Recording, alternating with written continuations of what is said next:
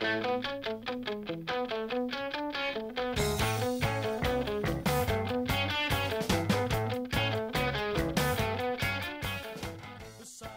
さんこんにちは。フットボールチャンネルの F.Chan TV MC の小島真子です。4月からスタートしたこの番組はですね、早いものでも第4回目となりました。私も結構ゲストの皆さんとお話ししたり、サッカー講座を通してだんだんとサッカーについてちょっとはね詳しくなったかなと思うんですけど、まだまだこれからも勉強したいなと思っています。サッカーをもうすでにね大好きな方はぜひこの番組がなんか話題のきっかけとかそんなになるなとなったらいいなと思います。はい、では今週も F.Chan TV 始まります。 F.Chan TV、はい、ここからはゲストコメンテーターの方とお送りしていきます。今回のゲストは早くも2回目の登場です。山本奈瑠さんです。お願いします。お願いします。お願いします。2回目よろしくお願いします。早くも2回目、はい、ありがとうございました。お願いします。とっても楽しかったですね。なので嬉しいです。いや、私も嬉しいです。本当ですか？はい、楽しみにしてたんでこれを、はい、はい、サッカー女子を増やすためにも今回も盛り上げていきましょう。行きましょう。よろしくお願いします。では最初のコーナーは J1 ファーストステージ第11節の MVP 発表なんですが、その前にフットボールチャンネル編集部が選んだベスト11を見ていきましょう。はい、はい、今節ではですね、浦和レッズの遠藤航選手が選出されております。そうですね、浦和レッズ、いやでも遠藤選手もすごい良かったんですけど、柏木選手もすごい私的には良かったかなって思ってます。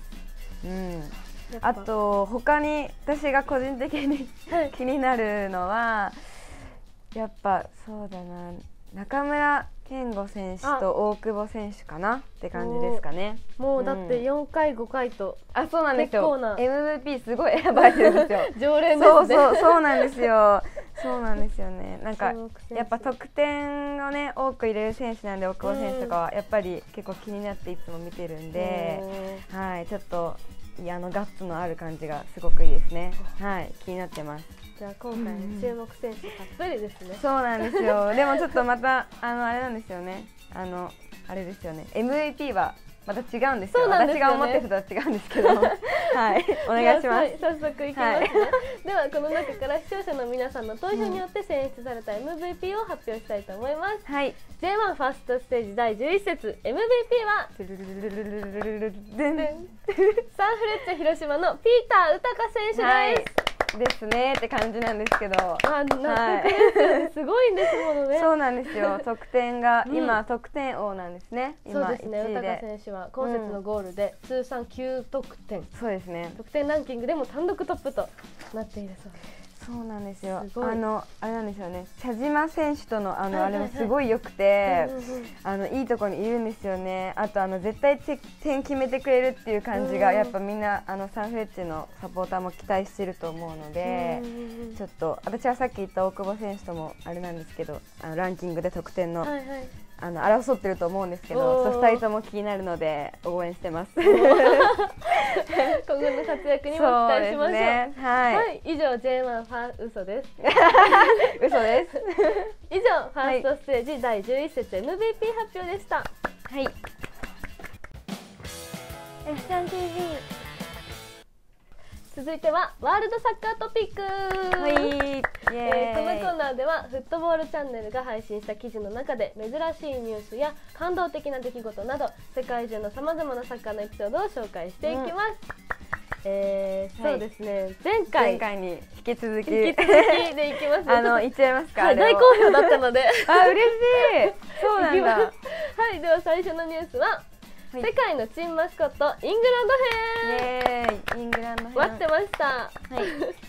前回ナイルさんにご出演いただいた際にはドイツのマスコットを紹介していたんですが、珍妙なマスコットはドイツだけじゃないぞという声がイングランドから届いています。すごい海越えて。そうなんです。ではまずはこちらです。ででんじゃん。こちらはですね、これですか？これですね。これは何ですか？ちょっとすごい怖い。こちらはですね、イングランド3部に相当するフットボールリーグ1に所属するフリートウッドタウンのマスコット、キャプテンコット。怖い、めっちゃ怖い、本当に。そうなんです。ちょっとまあ可愛くない、全然。普通に可愛くないですね、これは。めちゃイクですね、これ完全に。怖い。モデルはもちろん魚なんですけど、どういうことですか？なぜかというとですね、フリートウッドタウンは愛称がザ・フィッシャーメンということからも分かるように、ホームタウンが港町で漁業が盛んなんですね。さらにコットというのはタラを意味していまして、タラはイギリスの名物のフィッシュ&チップスに使われることから、イギリスにとっては馴染みの深い魚なんだそうです。これは馴染みの深い魚ですか？これがいやー怖いっすね、これが馴染み深いというのは。しかもですね、ちょっとこれいる情報かわかんないですけど、はい、マスコットでありながらツイッターの公式アカウントもありまして、この子のですか？はい、フォロワー数がですね、902人という、なんとも言えない、あんまり発信しないのかな、多分控えめなのかな、キャラが。私はいいよそんなみたいな、私はいいからみたいな、みんなで頑張ろうみたいな感じなのかな。ちょっと不思議ですよね。不思議すぎる。すごい。そうなんですよ。フットボールリーグ1はすでに今季のレギュラーシーズンは終了していまして、フリートウッドタウンは熾烈な残留争いの末に19位でなんとか残留を決めました。そうなんですよね。そう、イングランドは4部までがプロリーグなんですけど、キャプテンコットのためにも残留できてよかったです。よかった。喜んでるよ。あの顔だけど。ね、死んでますけど、ちょっと。すごい。もうすごいですね。でもずっとあの顔なんですよね、きっとね。手は動くけど、ずっとっていうあの顔してるんですよね。うわ、すごい。すごいです。ちょっと初っ端からすごいの来ましたけど。本当ですよ。次なんだろう。こちらです。でん。これ何ですか？これはやばい。結構一番言ってぐらいやばくないですか？これちょっと何だと思いますか？これはすごい。なんだろう。実はエビという。そうなんですよ。私が読んじゃった今。これ実はエビだそうです。なんかちょっと魚肉ソーセージ感とかありますよね。なんかすごい本当にエビ感全然ないんですけど。そうなんですよね。こちらもですね、フットボールリング1に所属する、サウスエンドユナイテッドのマスコットで、その名もサミーザ・シュリンプという名前で、由来はそうなんですよ。名前めっちゃかっこいいですね。イケメンです。フリートウッドと同じようにホームタウンがサウスエンド・オン・シーという名前からも分かるように港町で、クラブの愛称はザ・シュリンパーズ、エビ漁師ということなんですね。やっぱその地元のやっぱあれを出すっていうのは大事ですよね。地元盛り上げていくのにはすごいいいことけど、いいことだけどちょっと怖いさはある。どんなエビをモデルにしたのか気になりますね。本当に気になるそれ。そういうの多いんですよね、全部。この前もそうだけど、なんかどれを見本にしたのか、その見本を見せてほしいってぐらいなんかわかんないんですよね、全然。それがイメージ湧かないみたいな。はい、続きいきます。はい、行きましょう。はい、こちらです。でもちょっと可愛い。そうですね、ちょっとマスコットらしくなってきましたね。ちょっとこの少し悲しげな表情を浮かべているのはプレミアリーグに所属するノリッジシティのマスコットキャナリーです。キャナリーですね。キャナリーちゃん。モデルとなっているのはカナリアなんですけど、カナリアにはノリッジカナリアという品種があって、これがホームタウンのノリッジで誕生したものなんです。そう言われると、そうなんか理由言われると全部納得できちゃうんですけど、さっきもそうなんですけど、そのためクラブはカナリーズという愛称で親しまれ、ユニフォームもカナリア色で、エンブレムにもカナリアが描かれている。可愛い。でも確かにまだ可愛い。そうですね、なんか愛着が湧くレベルです。愛着湧くけど、なんか表情が何とも言えないですよね。見られたくはあんまりないかもね。なんかポツンっていたらなんか大丈夫って感じの悲しそうな顔してるけど、まあ可愛いですね。はい、可愛いに入ってきますね。ノリッチはですね、現在プレミアリーグで降格圏内の19位なんですが、まだ残留の可能性も消えてないので、残り2試合頑張ってほしいなと思います。では続いてのニュースに行きます。こちらです。4歳の少女が応援団長に、スペイン2部でキュートなコールリーダーが誕生。絶対可愛いやつ。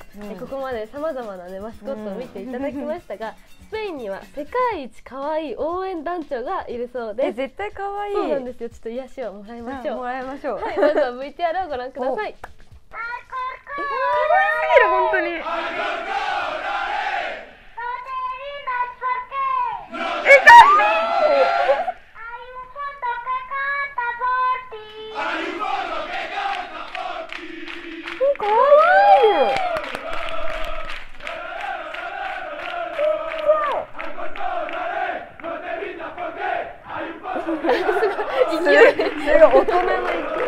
入ってる。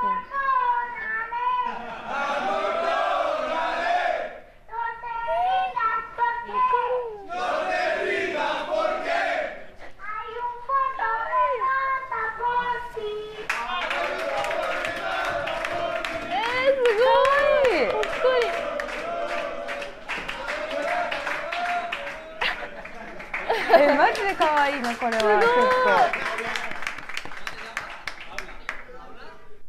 可愛い、癒される。すごい。可愛い。こちらはですね、スペイン2部のアルコルコンが公式ツイッターで公開した動画なんですけど、このメガホンを持っているのは4歳のパウラちゃん。パウラちゃん。試合前にゴール裏のサポーター軍団に向けてちゃんとの指揮をすごい。ロッカールームにも訪れて選手を激励したんです、ね。すごい。すごいですよね。どうやったらこのポジション取れるんですか？やっぱどうやったら慣れたんだろう。若さゆえのね。いや若さっていうね、本当そうですよね。本当に可愛かった。ね。アルコルコンはですね、パウラちゃんの応援もあってこの日の試合でレガネスに 2-0 と快勝。やっぱりこんな可愛い子にね応援されればもう頑張っちゃうよ。いやみんな頑張っちゃうでしょう。これどういうあれなんだろう。両親がファンとかなんですかね。なんですかね。でも絶対そういう家族できっと応援してるんですよね。確かに。いや両親が多分いろんな意味で嬉しいやつですねこれは。ちっちゃい子もやっぱいいですね。でもサッカーに興味があるね。そうそう家族でやっぱ好きになる趣味なんでサッカーはいいと思います。素敵なトピックでした。はい、以上ワールドサッカートピックでした。はい。F.Chan TV。